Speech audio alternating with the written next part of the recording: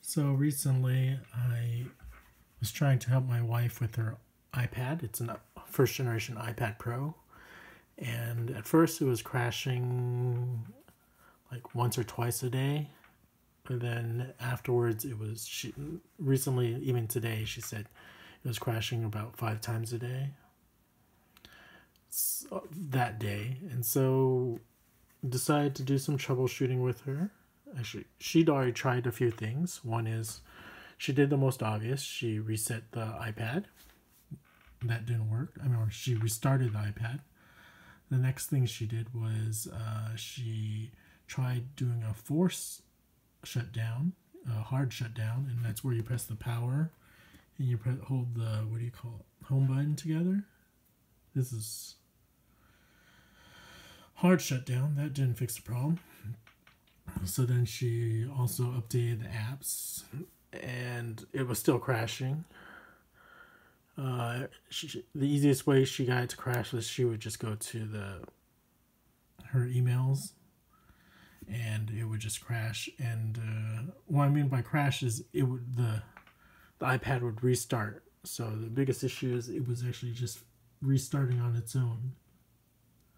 Hopefully, I was saying that in the very beginning, but so the troubleshooting technique here I'm going to discuss is trying to figure out when the problem actually started happening, and if you can remember what was it that possibly could have triggered the issue. So you have to think back to when all the problems started.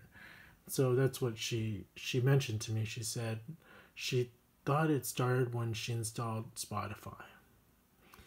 And so we went to the Spotify app over here, and all I did was I just asked her to remove Spotify because I think the app was already updated.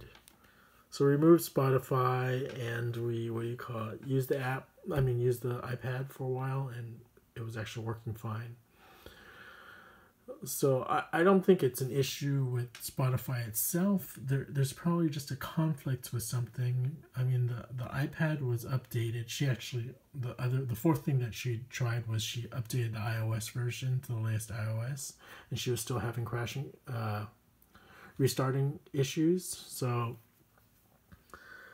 all I can think of is there was some type of incompatibility with the multiple apps. She has like over 100 apps or something, or quite a lot of apps, and so I'm sure there's some type of conflict with Spotify, maybe another competing app like Pandora or something. But anyways, the whole point of this story was that when you're having problems with restarting, random restarts, try to go back to when the problem first started arising to see if you can remember there's something that new that you did. In this case, it was my wife installed Spotify.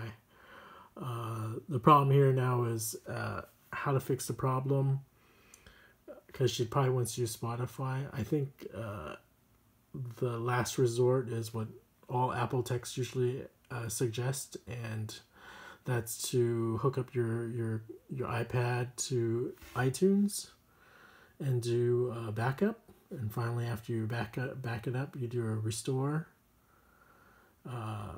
Restore will reinstall the firmware, and then it'll restore the backup, and then hopefully that will fix the random restart problem. So that's just my troubleshooting experience today.